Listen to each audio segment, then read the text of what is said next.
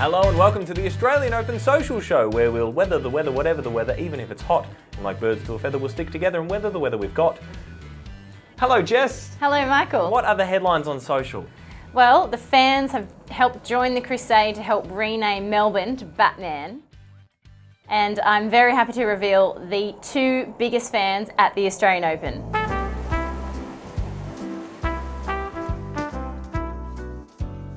And today we'll do the entire social show in under the time it takes Thanasi Kokkinakis to do a victory lap.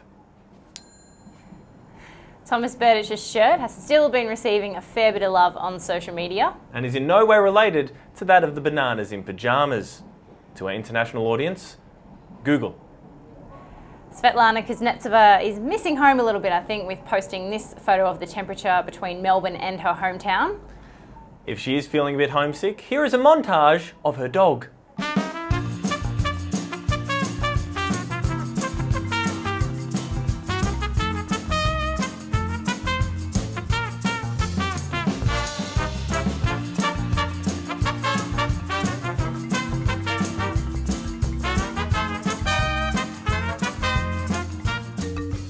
Now these are the need-to-know hashtags for this year's Australian Open. Stan Wawrinka. Hashtag Stanimal. Roger and Stefan. Hashtag Fedberg.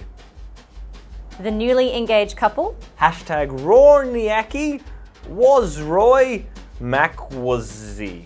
I'm out. Posing on a hashtag. Hashtag Draw Me Like Your French Girls, Jack. Social erupted yesterday when Leighton Hewitt and Pat Rafter took to the court for their doubles pairing, with Serena, Roger and Andy just tweeting their delight. Well, the last time Rafter and Hewitt played doubles together, Smooth Criminals #1, and I owned a pair of pants with zips down the side. How embarrassing. Now it's time for our favourite segment. Does the Australian Open logo still look like a man dangling a fish? Yep. Well, that was the AO Social Show for today. Thank you very much for watching. And Jess, thank you. Thank you. How's Thanasi going?